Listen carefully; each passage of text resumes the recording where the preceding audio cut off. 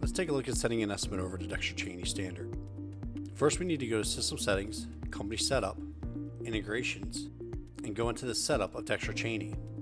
If you do not turn on the integration of Dexter Chaney, please see the Dexter Chaney setup video first.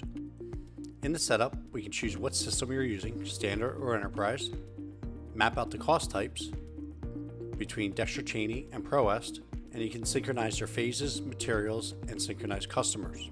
If you have more than one company in Dexter Chaney, please put the company code in here so we synchronize the right information over to ProEst.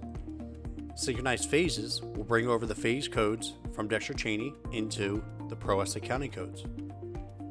Synchronized materials will search the item inventory in Dexter Chaney. If it finds an item code that matches a ProEst part number, it will bring over the cost from Dexter Chaney. Synchronized customers will bring over any customers in Dexter Chaney to the ProEst relationships. Last, you need to go into System Settings, Company Setup, Custom Fields.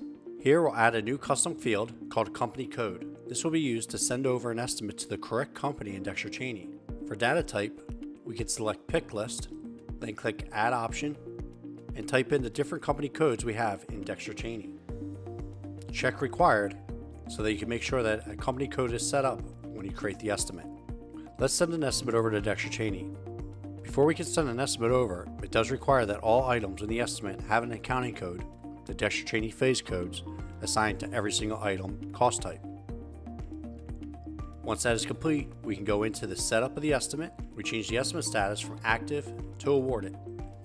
Please make sure you have awarded set to stage closed 1 in the estimate status. We then click Save, and the estimate has been sent over to Dexter Chaney. Let's take a look at the job in Dexter Chaney. Under Jobs, we can see the 21 Dexter Chaney sample estimate has been imported in.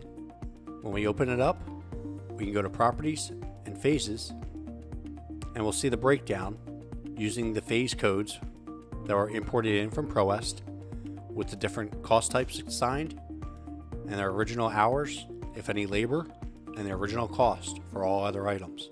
We have now successfully sent over an estimate to Dexter Chaney.